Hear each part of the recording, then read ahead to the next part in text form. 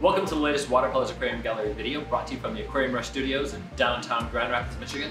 We are talking today about one of our favorite products.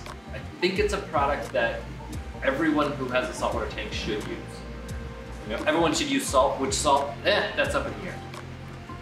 What about calcium? Well, there's lots of different ways to do calcium, but what's a product that this is the one? Yeah, I got presents here for everyone. It's called Props. Yay, I like it. A, because these are a nice little reference while we're filming, but B, because they look cute. So it's Aquavitro Fuel. Yes. This is the Aquavitro product that kind of started Aquavitro for me, because this is a really unique product.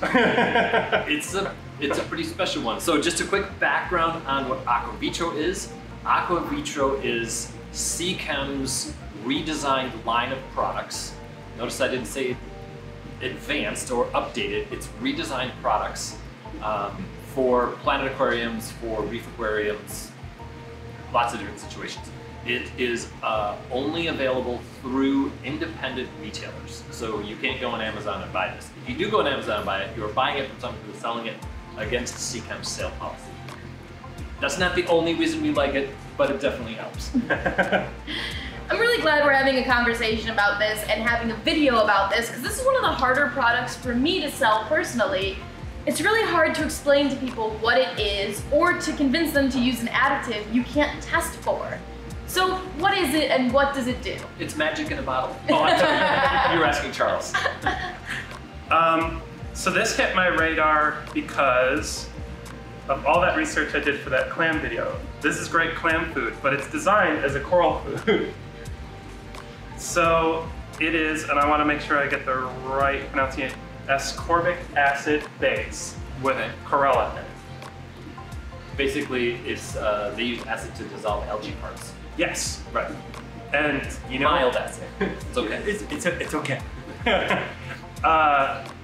So then the first train of thought you need to think about is, what's the base of an ecosystem on a reef? Algae. Funny. So that means that all those things, like, and I'm just gonna quick read random things off: iodine, iron, manganese, thiamine, niacin. It's all there. It's all there. That's the base of the food chain. It's the base of the food chain. Corals can get almost all of their nutritional need from photosynthesis.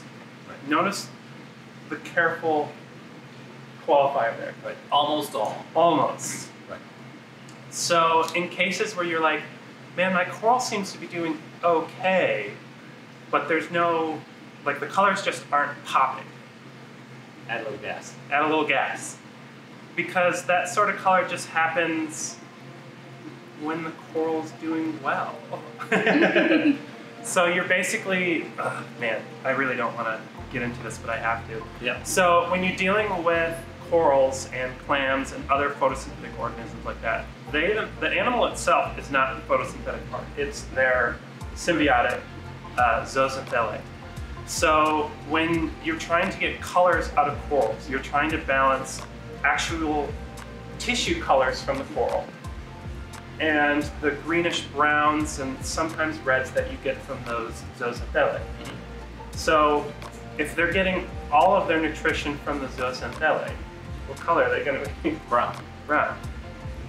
If they can get a little bit of their nutrition from other sources and their tissues, like the tissue of the coral itself, is thicker, what kind of colors do you see? All the colors of the rainbow. There you go.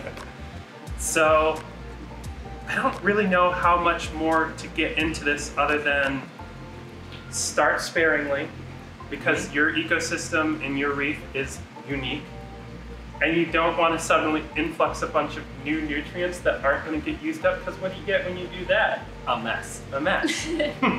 My usual recommendation for if someone's starting out with fuel is they've got great dosing instructions on the back.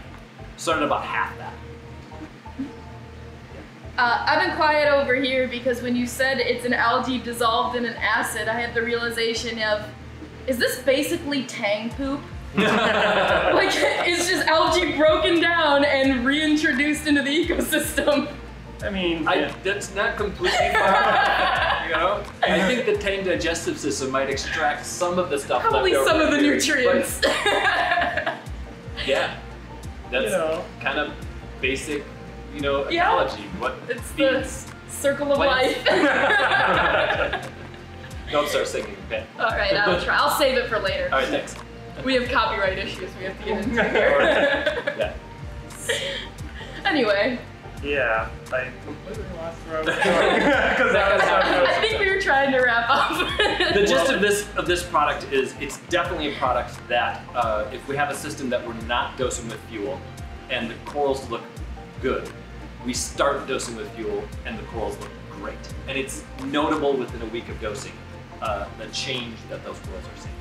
Oh, now I remember what I wanted to bring up. Of course you do. So in our podcast recording session last night, this product came up a lot. It did, specifically revolving around, does it dose iodine? And I'm gonna say, yeah, a little bit. So keep that in mind when you're thinking about things to dose. Iodine is definitely not one of those things that you want to go too crazy with. It's very useful in the right combination, but it's really complicated. We will get into that at some point. I need to do some experimentation here. Yeah. But the gist of it is that one thing to keep in mind with iodine is that it's necessary for photosynthesis. So if there's an abundance of it, it's great for algae. Right. Well, there's a product that we truly endorse. There are products out there that we like. There are products out there that we think, hey, this is the best of this. And then there are those products that we think everyone with a reef tank needs to have. This is one of those products. We like this so much that Ben is agreed to letting this be our first giveaway on the channel. That's right. So, among my friend group, we refer to this product as the lysine contingency. If someone can come in to me and explain that reference adequately, Ben has agreed to allow me to give you a 350 milliliter bottle of Aquavitro fuel to try. What, the first person that can do it. The first person that can do it. The first person. Only giving away one. And it has to be me. Yep. And it has to be like, you have to have me satisfied that you knew the reference. I like it. That's a good one. Well, I'm sure we'll see at least one of you geeks out there pretty soon. But be sure in the meantime to check out the Watercolors Aquarium Gallery podcast, to check us out on Facebook, Instagram, and TikTok. And as always, let's have lots of fun. Thank you so much for watching. Let's keep those hands wet.